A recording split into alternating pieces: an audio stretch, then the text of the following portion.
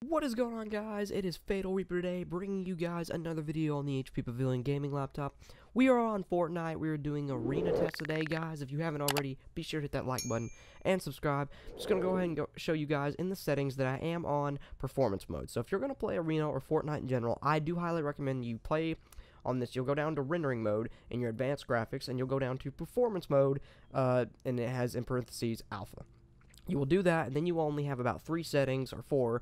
You'll have the view distance, the textures, the meshes, and the 3D resolution. You put all that to max, and then you're going to get some pretty good FPS. You're going to get some really good FPS, almost the equivalent to my main PC setup on this laptop. Again, we are on the HP Pavilion gaming laptop, if you guys are not aware. We don't have any of the MSI Afterburner temps and everything showed up on this video. I do in most of them. I just have the FPS counter. So if it's hard for you to see, the FPS counter is in white, and it is in the top right corner when we start gameplay. Now, I stated a regular 150 frames per second. We did get about 200 in some places. Did drop down to the 120s, 110s, but it never really went below 100. It stayed at the 150 range, which is very good. Again, this is epic on every settings you can for epic on performance mode. You may see a bit of lag in this video, so the slight lag is just due to some internet issues I was having. I did plug up my Ethernet cord later in the video, about 3-4 minutes in, and we did get it was a pretty good pace. It was just smooth gameplay, great graphics and everything like that. And this is in performance mode again, HP Pavilion on Arena. So a lot of people have been asking me to do an Arena test, and I haven't really got to it, so I went ahead and did it. I didn't want to mess up my points too bad. I've been grinding the points trying to get the champion. But we are on Arena, again on the HP Pavilion, performance mode. So, a lot of people have been asking me about the top left corner with everything showing up, like how do I get that off my screen?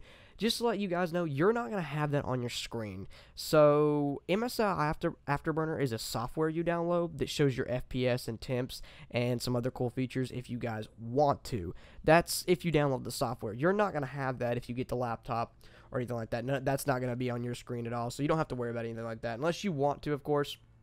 If you want to, if you'll look up my video on how to overclock the graphics card or how to get an FPS counter on the HP Pavilion, if you look up my video on my playlist on there, that will show you how to do it if you guys are curious on how to do that. Other than that, you're not going to run into that issue.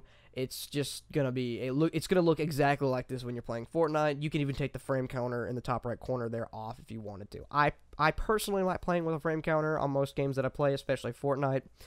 Just in a small little place like it is on Fortnite as of right now. But again, guys, this is Arena, and again, it still amazes me of how fluid this laptop plays. Now, I did run in, again, some lag, but that's for my internet connection. My internet connection has been very bad lately.